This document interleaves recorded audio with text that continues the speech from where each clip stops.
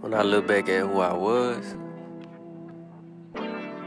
I tend to forget this new nigga I become. Sometimes I look in the mirror and my reflection don't look familiar. But as I start to live in the present, instead of reflecting on my past, I begin to see me more clearer. Sometimes I ask myself shit like, who would you sign to? How did I end up here? And then my next question is, where will I go from here? I can answer my own question and say some shit like, it's only up from here.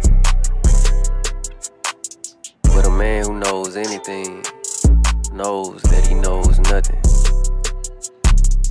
And a man without a plan has already planned to fail.